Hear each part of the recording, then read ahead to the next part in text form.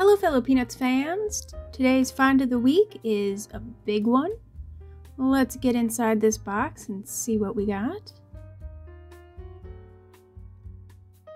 And inside one of the bags we've got this giant hat. Do you recognize what this is from? Under this bag we've got a white head with some black ears.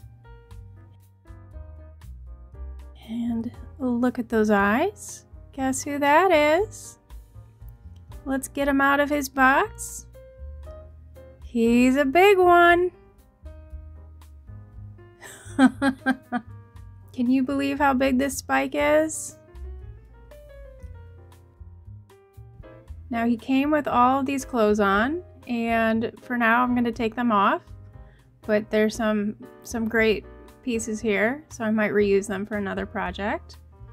His paws look nice and white. It's always important to check them over completely and see if there's any spots that need treating. Up here on his nose, he does have some spots that need treating, but these look pretty easy to get off. So I'll have to take a cloth and some shampoo to get those out. His ears need a little bit of lint removal. His hat's a little bit of a different story.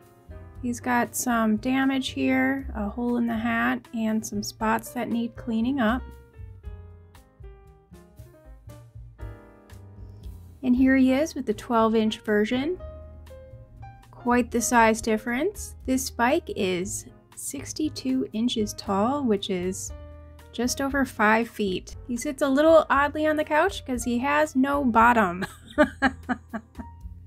Hope you enjoyed seeing this Spike plush made by Determined Productions in 1982. Please be sure to like and subscribe and visit us online at CollectPeanuts.com. Sponsor us on Patreon to make more of these videos happen. Happy collecting! Bye!